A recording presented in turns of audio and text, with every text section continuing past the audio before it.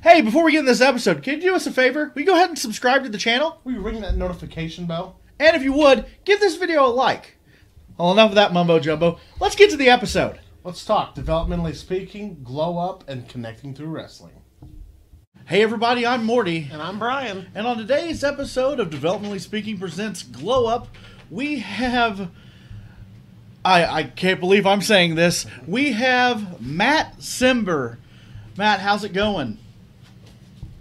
Not bad considering I had two major operations in the last 12 months. But I'm not doing badly. One was on my heart, and the other was on my what, Lynn? Wow. What?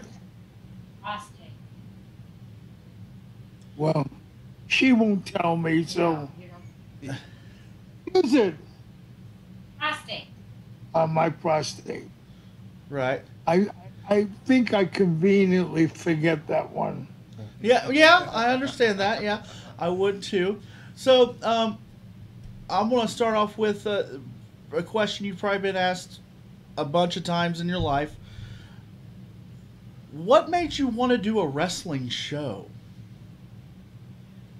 My God, that really takes to history. There's a fellow, you're from Indiana, correct? Yes.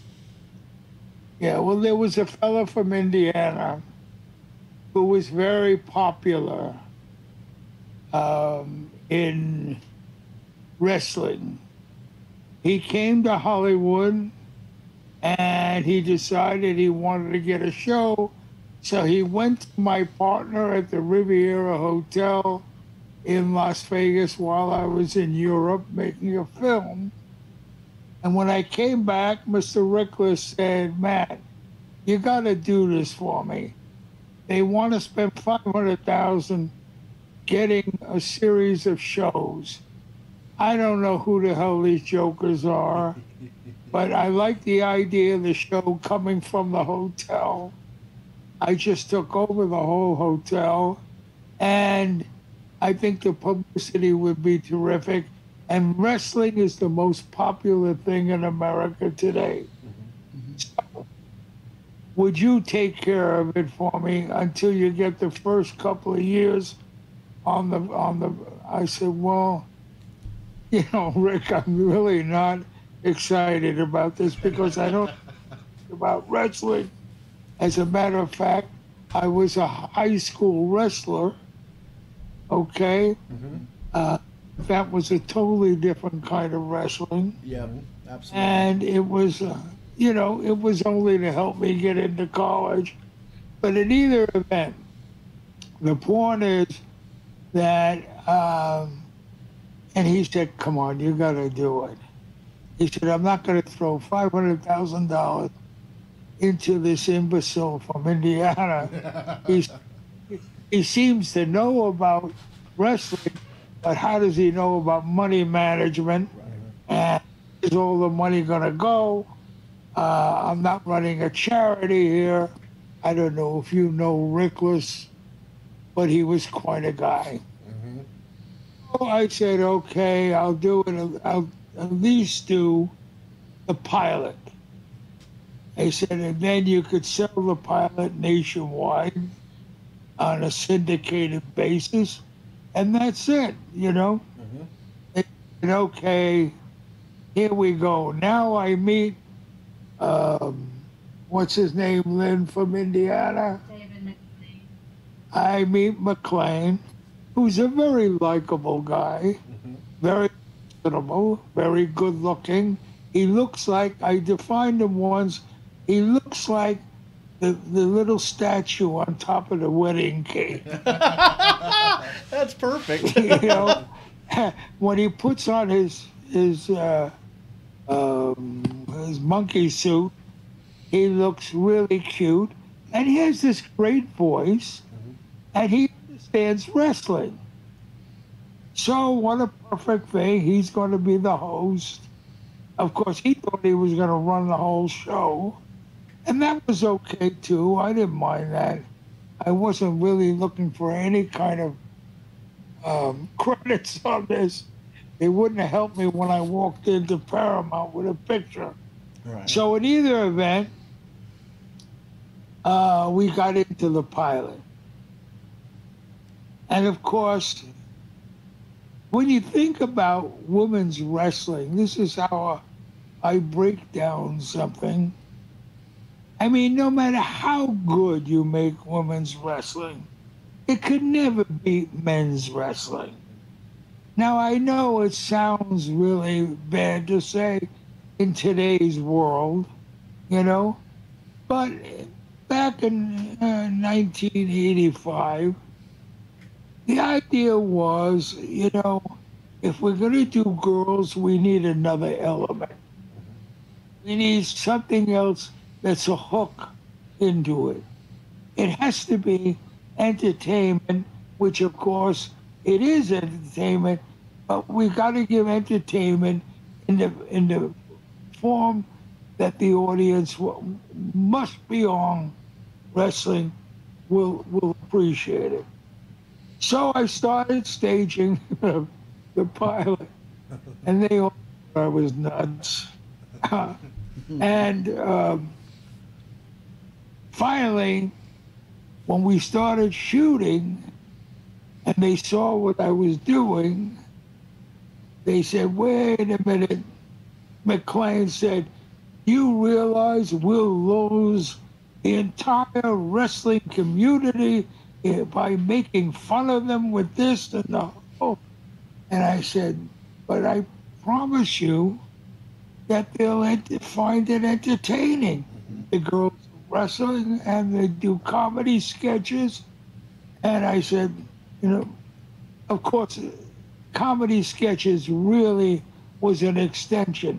How do you take a girl who's never wrestled, who's never been an actress, how do you make her do comedy? I mean, comedy is the hardest thing in the world to do, as you two guys probably know. So now, what happens? He gets with the distributor, who was by far, by the way, another Israeli, and Rick was doing a favor giving him the show. Rick was big about getting the people who escaped from Israel to America jobs. So now we were on to it. When we got ready to start shooting, they went on their own. I was in Las Vegas at the hotel. They went to Rick's office in Beverly Hills. The distributor, McLean, and another guy who does just the commercial stations. And they sat and they told Reckless, you have to fire Matt Cimber, because Matt Cimber is crazy in what he's doing and he doesn't understand wrestling. He will totally ruin the show. So, excuse me, of course, Rick, in front of them, picked up the phone and said, Matt, they want me to fire you. And they were sitting in the office. He put him on the speaker. And I said, Rick, pleasure, please, do me a favor, fire me, and let me get the hell out of here. Of course, Rick wouldn't think of doing that. So naturally, they had to live with me. Exactly 1 year later, those same three guys went to see Rickless in his office in New York and apologized profusely when they saw what a smash hit. I mean, this show opened in a test run on 3 stations in September. 3 stations, a couple in the Midwest, one of them on a coast somewhere. And by January, they had over 100 stations. That's crazy. It just spread like wildfire. Wow. And when you look back now, when I run into people who I see, And they said, "You did Glow?" I said, "Yeah, because I never put my name, not my real name, on the show." Okay? I wouldn't dare do that. I didn't want to take all the responsibility for this crazy, ridiculous show. But it just was taking really unbelievable. And so that's how the whole show came about. And of course, once we passed the second year, the start of the second year, McLean, who's still, and of course, you know, McLean was wonderful. He was a great host. I could hit him with pies. His office was a phone booth on the Sunset Strip. Wait, okay, all these things. I mean, and you know, it was like he really didn't realize how funny he was, or how he really caught on to it just drove him crazy. He had to be the boss, and so he took off. And I guess he thought that was going to ruin the show.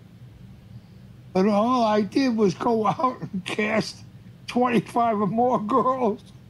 And we made the second season became bigger than the first season. So, and of course, all he's ever had are failures. He's got one backer who put up her money, and the thing failed.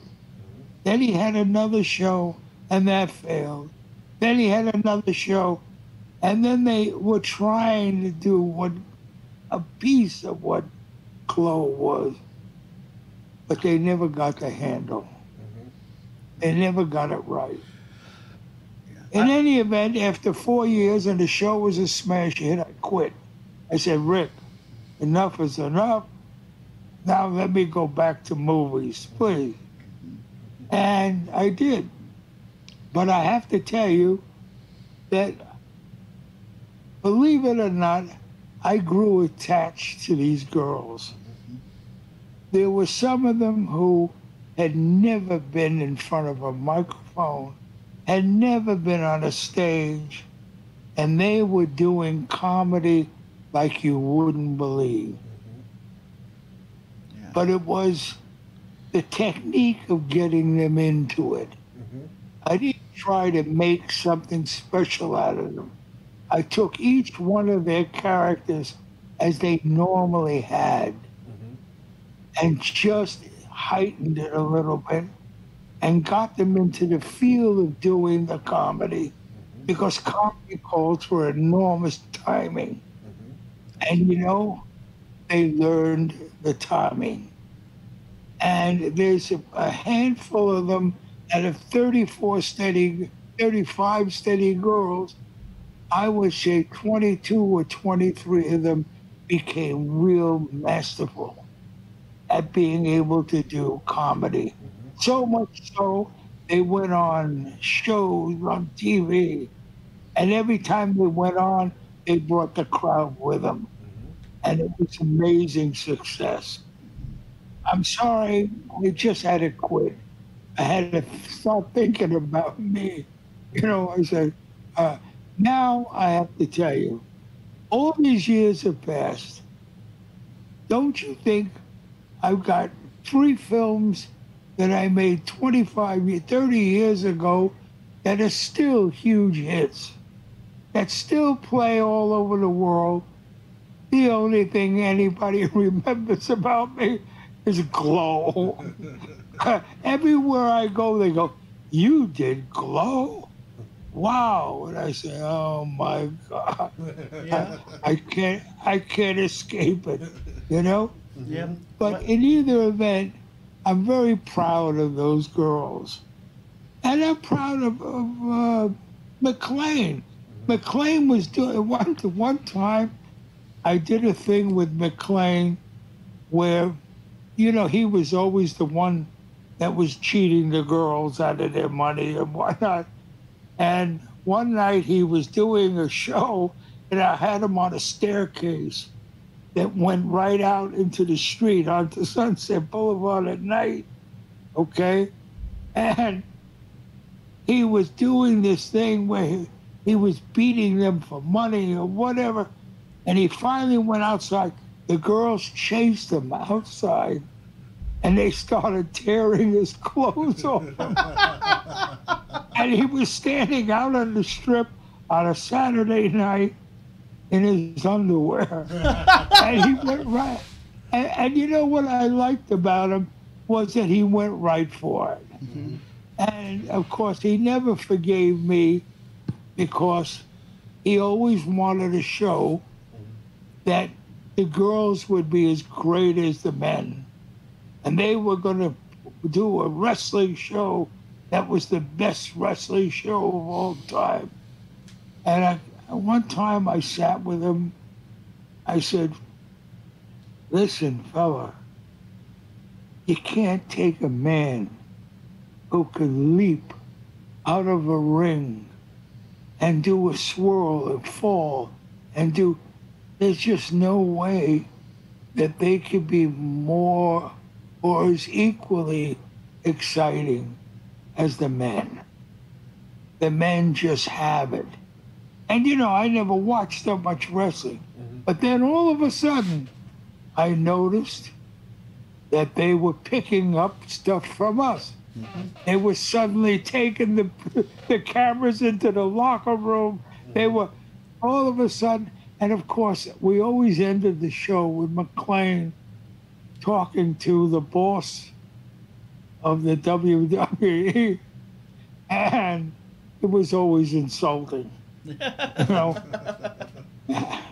Anyway, that's the history of G.L.O.W. There's a lot more, but you know, when the last day came, Rickler said, "Matt, instead of just shutting the show down, you want to do a movie? I'll give you the money. Do a movie on G.L.O.W." I said, "Rick, I'm going to Paris for 2 weeks to unwind. I'll get back to you another time about G.L.O.W girls in Paris. Because if you know what G.L.O.W girls did to New York, you would not believe. You would think the best rock stars in the world had arrived, and NBC put them at the fanciest hotel. Mm-hmm. It was unbelievable." And I'm open for questions, guys. And every G.L.O.W girl that we've talked to has the highest regard for you. They always speak so positively of you. And, you know, they always said that we needed to reach out to you. And I'm glad that we did, and I'm glad we set this up, you know, because you guys, G.L.O.W almost has like a cult following. It just keeps getting bigger and bigger and bigger. And, you know, when YouTube came around. It really was. You know, I was very good friends with the manager of the New York Mets, who had won the World Series in, I guess, in 1989 or 88. No, not 1999. 1989, I think they won it. And they invited my children and I to come. And he was dating Rickler's secretary. And they were sitting in the coffee shop one day, and I came over and said hello to him. And I knew him for a while. He's a terrific guy. I can't think of his name was Johnson, but he was a terrific manager. And I walked over, I sat down, and he said, "Matt, you won't believe it, but every Saturday at 11:05, nobody leaves the locking room to go out and beer until they see the opening of G.L.O.W. and the ending and see." He said they gotta watch it. That's so and cool. The G.L.O.W. fans. And then Rickles himself never watched the show. He never saw the show. And he says he was at a cocktail party in New York City with the fanciest, you know, New Yorkers. And all of them, all they talked about was G.L.O.W., what G.L.O.W said. And then, of course, if you asked anybody, "Do you watch G.L.O.W?" "Oh, no, I don't watch G.L.O.W." Sometimes I just skip around the stations, and I picked up something, but they were fans. Wow. And and it shows now. You can't believe these girls. I still stay in touch with me. They write to me and they tell me how they get this guy and they go to this festival and they go to that, and they were invited to Japan and Philippines and London. I mean, it was a great thing that happened. Absolutely. You know, and they all found a way to make a living, Oh yeah. Yes. which I was really happy about. They sell their T-shirts. My wife, who you just talked to, is a senior vice president of Paramount Pictures. That's who you just talked to, okay? And I've been married to her for 22 years. Wow. And she said, you know, I don't believe, she said, but she went to one of the festivals. We had the one in Vegas. They were giving away awards. We went, and it was unbelievable. She went to where they were set, and she bought a T-shirt from everybody there. That's You awesome. know, it was like, and it was a fabulous, fabulous thing. You know, and she is sophisticated as she is. You know, she controls every show in syndication, and she always says it's the G.L.O.W. And she was in shock. One time they had a film of mine called Hundra that was being premiered in San Francisco, and the film was called Hundra, and they had the Today Show sitting there for the day that it was when they were interviewing me about the film. And the cameraman on the show, on the Today Show, he said, "You're Matt Cimber. You did G.L.O.W." You know, and she almost fainted. And she gets this all. Now here's the irony: G.L.O.W. is going on CBS. That's right. Now he got lucky. He got whatever. But he got this woman who puts money on all these shows. And of course, it flops. And he keeps it going, and he keeps it going, and he keeps it going. You know, and I guess the poor kid wouldn't know. He's not a kid anymore. He's a young man. But he, you know, well, he's got to do his thing, whatever. The show is called Wow. What? The show is called Wow. His show is called Wow. Wow. Yep. Which I gave him that name. I said, you know, if you do a sub show, I told him this years ago, you ought to call Wild Women of Wrestling. Mm-hmm. And he stole it, of course. I'm waiting for him to send me a check for a little royalty. Yeah. But I could wait. Yeah, but I guess bucks are hard to come by in that field. But he was a typical kid that had a dream, and the dream just could not happen. You could not take those. You could take those girls and make stars out of them, but you had to give them another dimension. You had to really go. There's a lot of things they lack in the wrestling, but they're good. But over the years, I have to tell you, women's wrestling has gotten progressively better, but it's not men. They can't do what those guys, when you watch them, and I'm not a great fan of wrestling, I have to tell you, when you watch those guys, they are sensational. They're great athletes, all of them. And of course, listen, you gotta love them for what they do. They keep the audience going, and they're exciting. It's part of America's imagination, I think. Oh, absolutely. It's a part of our love of heroes. You know? Oh, yeah. It's a Marvel movie played out live in front of people weekly, is what it really is. That's how I've always. That's probably true. Yeah, because it's good versus Good. evil, and That's and it's very good. people doing things that they shouldn't be able to do. You know, like you said, jumping over the top rope to the outside, landing on a couple of people, and then standing up and I'm okay. Like people should be able to do that. Isn't it unbelievable what they do? I mean, they fly, Yeah, literally fly, and some of them really get hurt. yes. They overlook it, and you got to hand it to them. And I have great respect for them. Yeah. I always had respect for them. I just never was a great fan. Right. So you were talking earlier about how you added comedy. I have to say that I've been in wrestling for 12 years, and I've always been a comedy style wrestler. That's what I've done.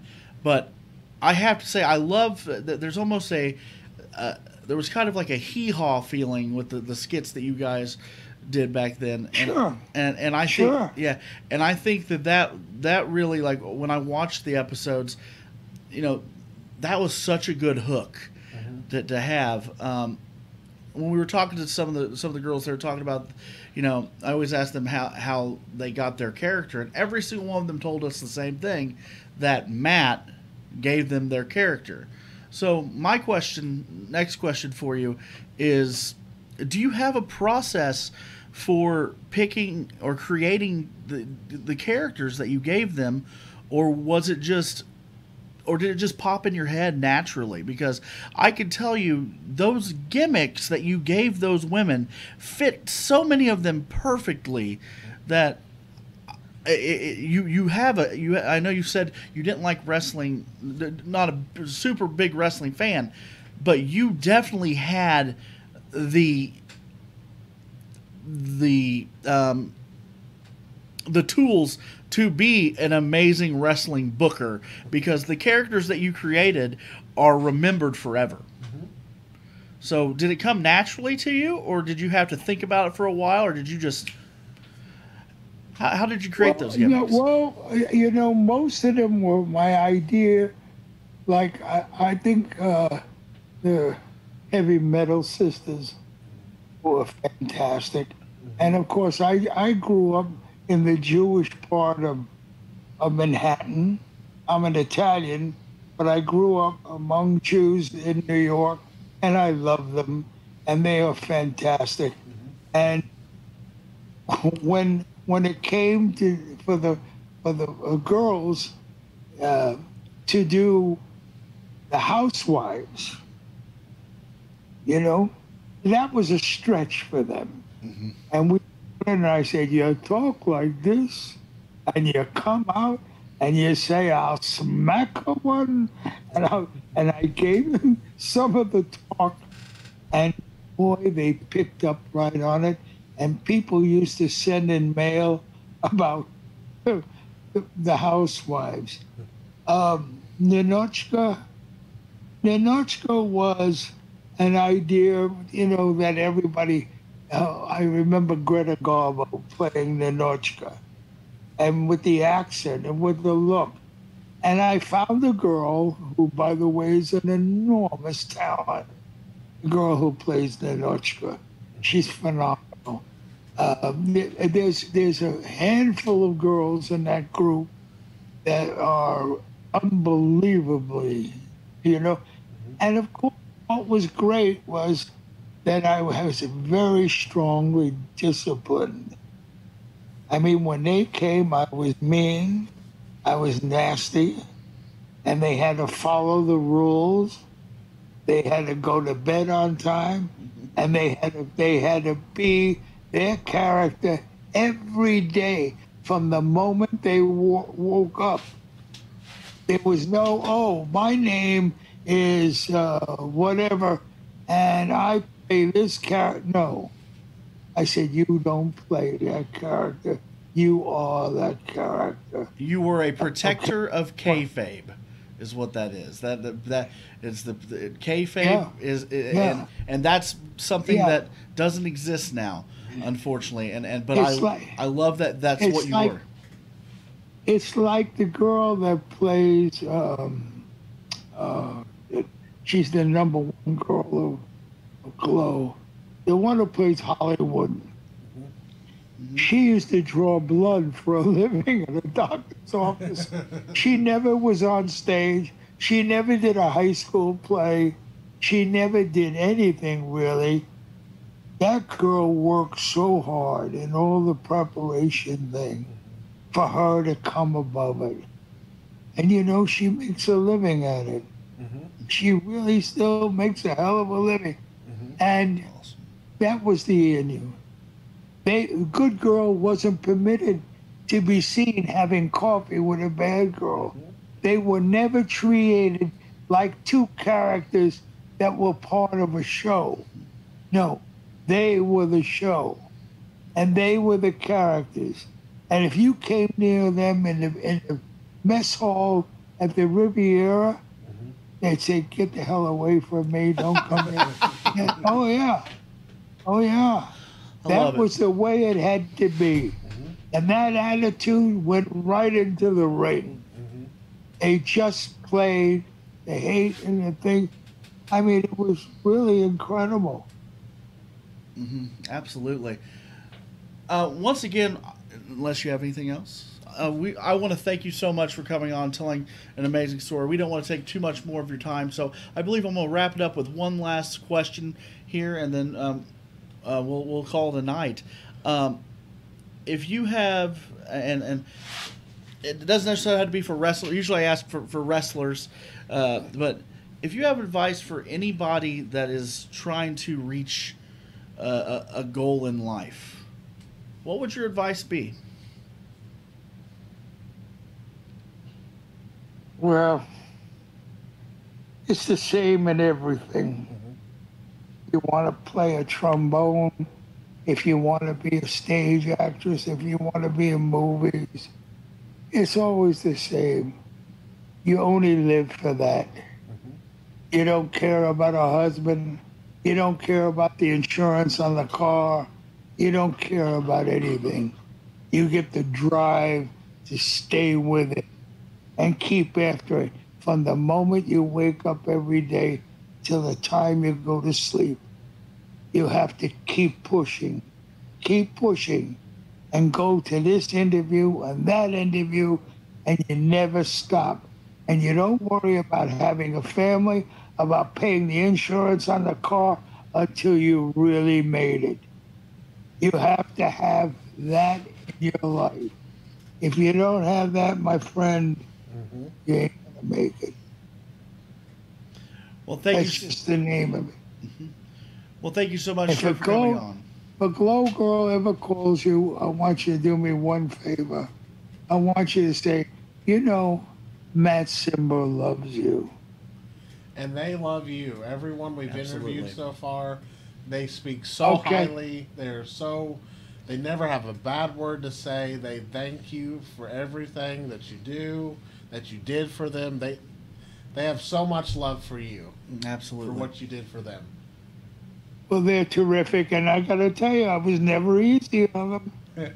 You know, I once saw in Atlanta, we were changing planes going somewhere on the tour, and I saw a good girl sitting with a bad girl in the airport, and I screamed at them, and they got so embarrassed, they went running off, and that's it. It never happened again. Wow. They lived for the show. Hey guys, thanks for having me. Thank you. It's fun because whenever I talk about it, I remember it all. That's In any event, have a good life, huh? thank you. Thank you too, sir. Thank you so much. Have a great one.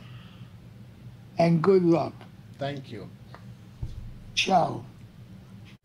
Hey everybody, it's Morty, It's Brian. and thank you for watching today's episode of Developmentally Speaking. If you could, please click that subscribe button. And don't forget to punch that bell icon so you can get notified whenever we go live or drop a new video every Monday. Well, thanks for watching, guys, and we'll see you on the next Developmentally speaking.